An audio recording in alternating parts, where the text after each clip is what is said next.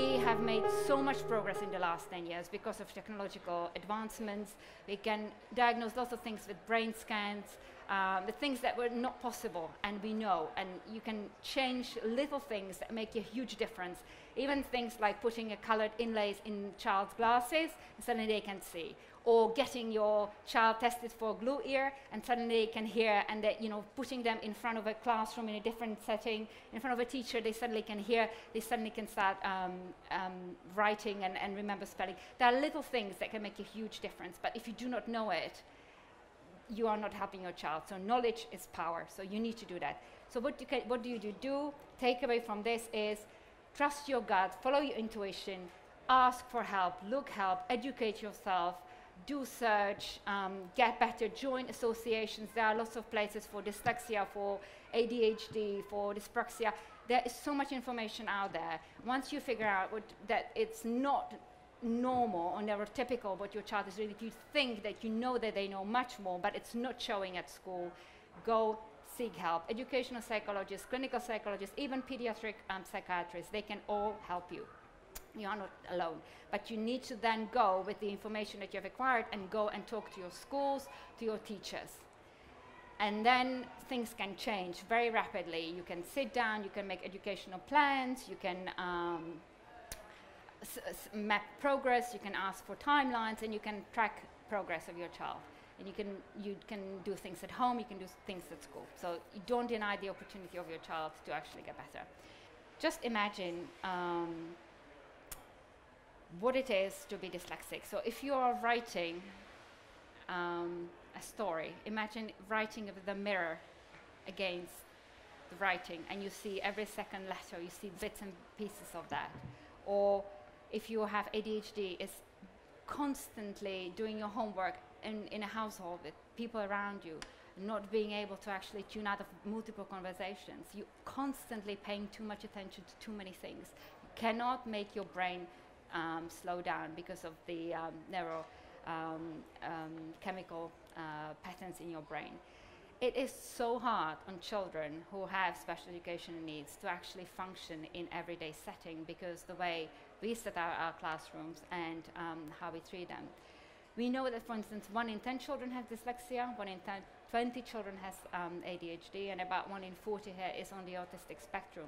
It doesn't mean that they cannot function, but they cannot function in the school settings where they get punished if they move their bums on the chair or if they can't read very quickly. I think it's very important that we get away from the notion that everybody has dyslexia. It's still very much prevalent. I see that in UK much more than I see it in America. For instance, we have moved on because, again, technology allows us to make better diagnoses, better testing, and as a result, more effective treatment for each of the conditions. Again, if you get help, and you get help soon, you get to the root of the problem quickly, as soon as possible. There's so many things that we actually can do now these days at schools and how we accommodate children with special educational and behavioral needs. So they can get extra time for exams, they can bring calculators to school, they get extra support one-on-one in English. There are programs that can help teach children how to spell and remember spelling correctly. Although don't expect your dyslexic child to ever be a good speller. It does not really matter. They should be able to write and express themselves. There are different ways to express yourself, not just one way. You can teach them how to break down phonemes. You can get their eyes and ears tested.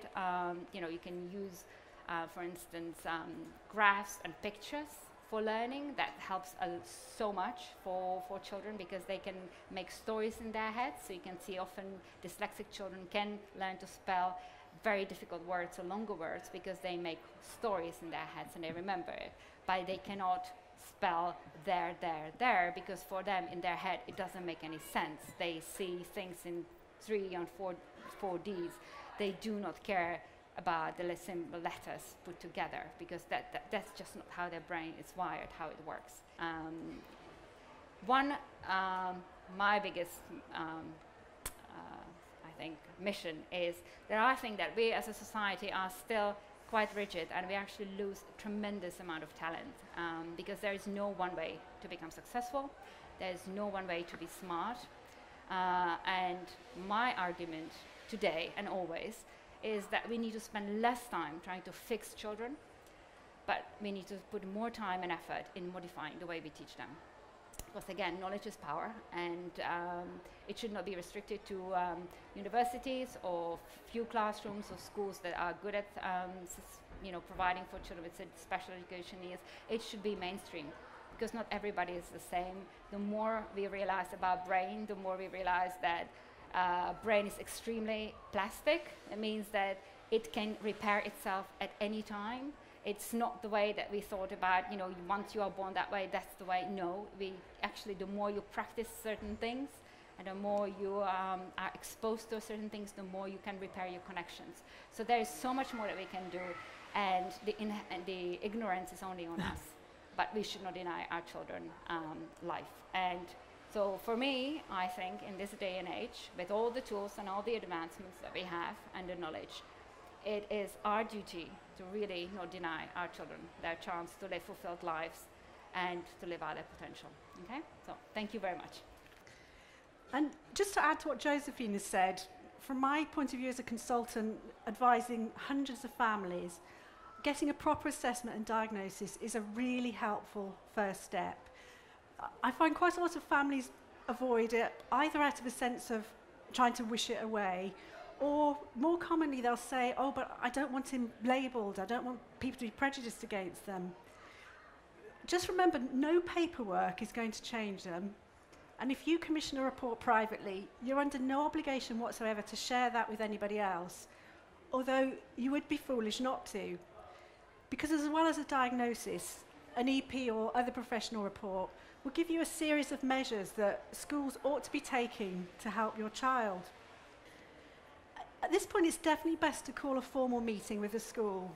Don't rely on parents' evening or a 5-minute chat with the teacher at the end of the school day. There just isn't time to go into things properly, and your concerns just won't be taken as seriously. So you need to ask for a meeting with the head teacher and the SENCO. That's the special needs coordinator, or they might be called a learning support coordinator. When you have that meeting, put your work head on, because I find that parents are always anxious about being forthright and they don't want to cause friction with the school. Certainly you need to be pleasant and reasonable, but treat it like a task in the workplace which isn't being carried out properly.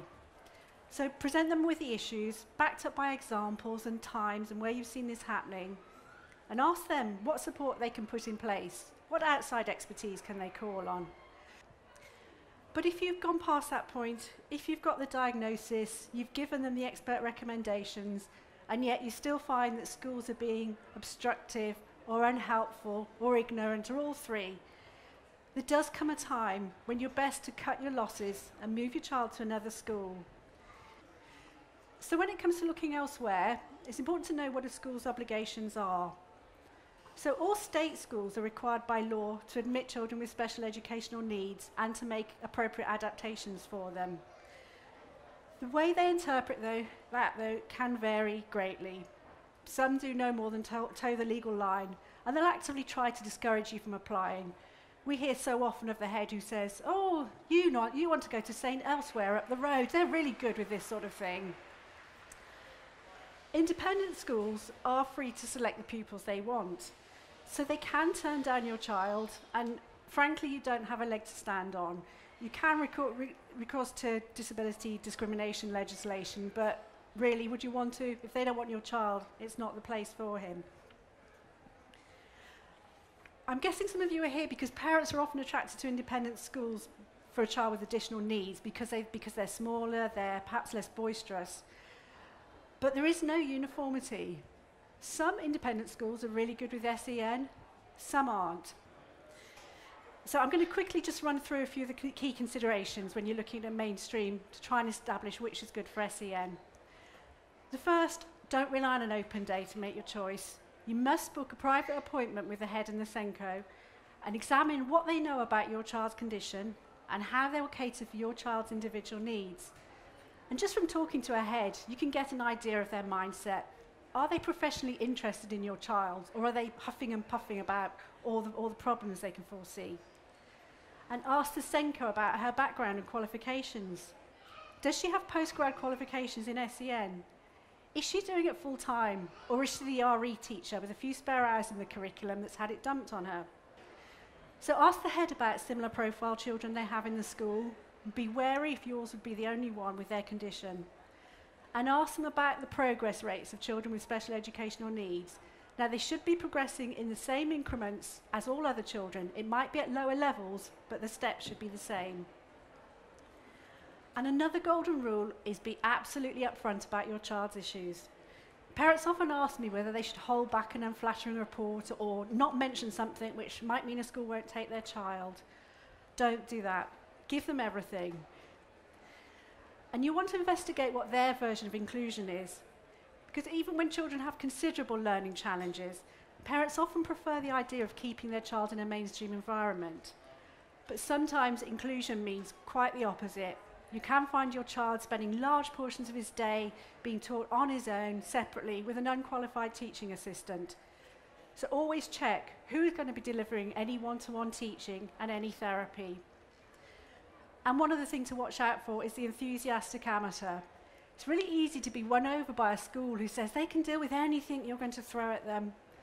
But a school that's cautious, that wants to read all the reports, that wants to consult with other people, that wants to get all the staff involved before they give you an answer, well, that's the school I prefer. It's the one that's professional and knows what they're dealing with. The key thing when deciding between schools for a child with special needs is to look at the needs first and the academic levels second. You might have a very bright child, quite capable of getting a full set of GCSEs, but who's going to be so overwhelmed by the social and sensory aspects of a mainstream school that she'll spend her time cowering in the toilets and learn nothing. Or one who just cannot cope with the stress of single-shot GCSE exams and needs a different curriculum, examined through continuous assessment. So first and foremost, get your child into a school which understands his or her difficulties and leaves them in a fit state to learn.